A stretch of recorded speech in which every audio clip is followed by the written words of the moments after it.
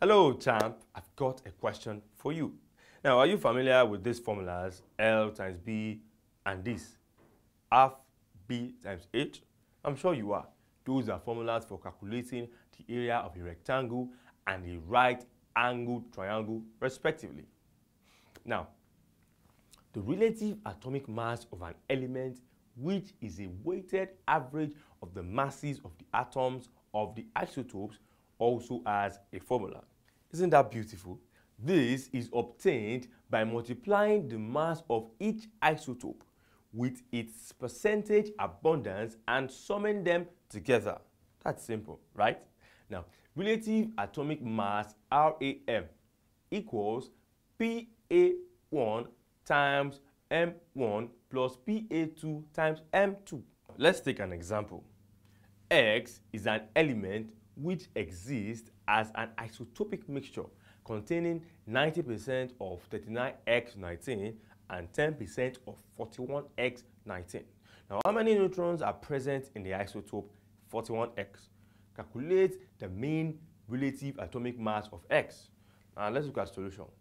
Now, neutrons in 49X19 is the mass number minus atomic number. Remember, now we have 41 minus 19, and that gives us 22. Now let's look at the relative atomic mass. How do we calculate that? We have 90, open bracket, 90 divided by 100 times 39, close bracket, plus 10 divided by 100 multiplied by 41, close bracket. Now that equals 90 times 39 plus 41 times 10, close bracket, divided by 100. Now and that equals 3920 divided by 100, and that's what? 39.20. Can we take another example to reinforce this point? Now, an element with relative atomic mass 16.2 contains two isotopes 16p8 with relative abundance 90% and mp8 with relative abundance 10%. Now, what is the value of M? Let's look at the solution. 16.2 equals, open bracket, 90 times 16, close bracket, 100.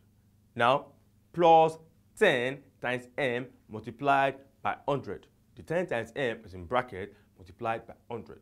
Now, moving on, we have 16.2 equals, the open bracket, 144 plus M, close bracket, 10. So what do? Now we say 16.2 times 10 equals 144 plus M. What will we do?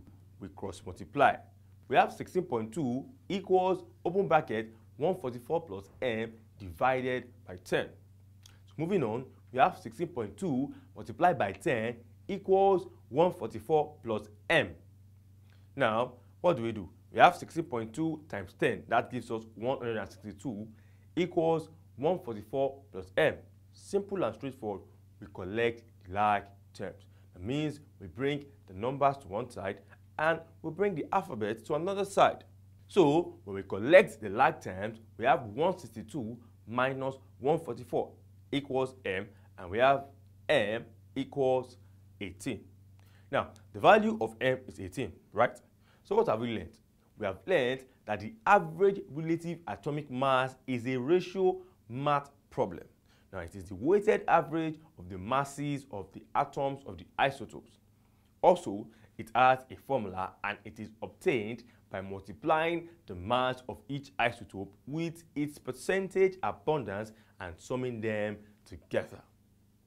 Now, relative atomic mass RAM equals P multiplied by A1 times M1 plus P multiplied by A2 plus M2. I hope you enjoyed that class. See you in the next class. Bye for now.